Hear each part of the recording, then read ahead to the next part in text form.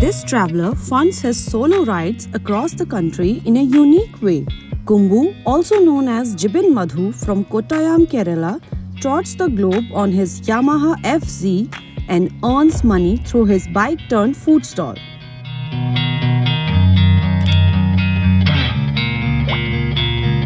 Ever since he was a teenager, Kumbu dreamed of going on an all-India trip.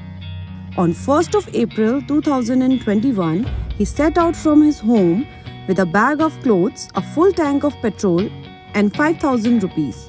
He wanted to explore new things. As his wallet got lighter, he tried getting part-time jobs, but the income was always meager. The hotel management graduate had prior experience in a kitchen, so Kumbu used his kerosene stove and a few utensils to turn his bike into a makeshift food stall. Kumbu serves noodles, bread omelette and tea to travelers on his route. When Keralites visit, he even serves them matta rice. Now Kumbu earns 5,000 to 6,000 rupees a day and finances his travel requirements, and he even sends a good amount home.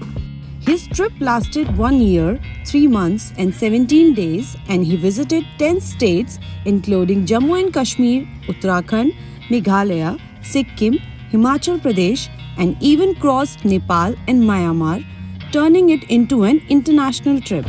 The 24-year-old shares exciting stories of his adventures on his YouTube channel Kumbu Travel. The trip was by no means an easy one. He had limited amenities, the climate was extreme and his bike broke down. But what kept Kumbu going was the kindness that strangers and fellow travelers showered him with. Jibin is preparing himself and his bike for more international travels, and he'll be sure to pack his kerosene stove.